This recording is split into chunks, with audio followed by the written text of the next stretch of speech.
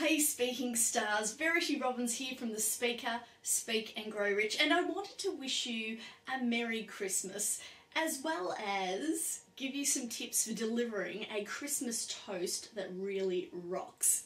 So I've got 4 points that I'm going to cover to help you deliver the best Christmas toast of your life.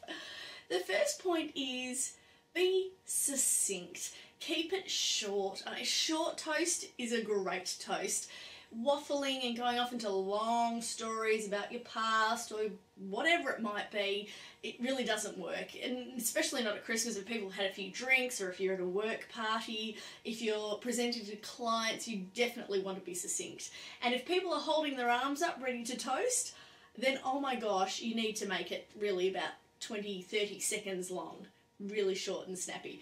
Otherwise, a minute, 2 minutes tops is a great way to go. So tip 1, keep it short. Tip 2, remain positive.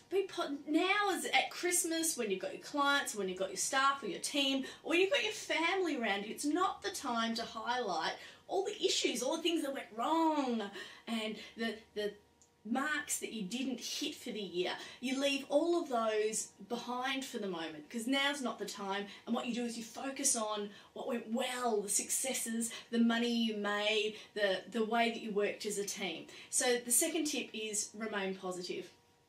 Tip 3 is make sure that you thank everyone, and this is really important. If you are going to thank specific people, be darn sure that you've actually got everyone and you're going to thank them all. And the 4th tip for delivering a Christmas toast that rocks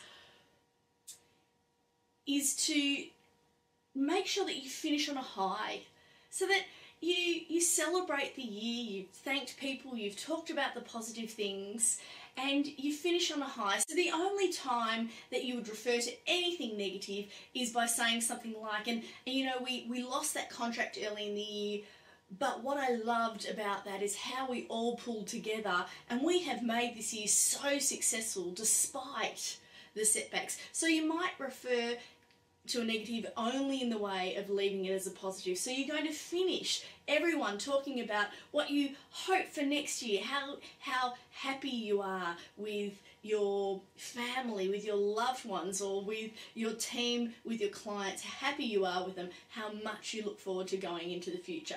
So there are the 4 tips for delivering a Christmas toast that rocks. Be succinct, be positive, make sure you thank everyone, and finish on a high.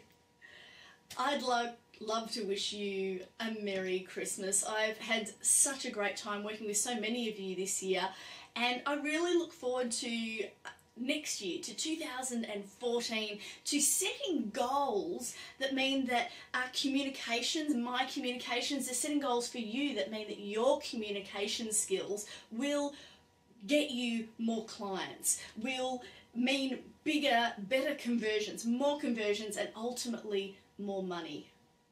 I look forward to seeing you speak with power and confidence. Really rocks. So I've got a few points, and the first for delivery. I'm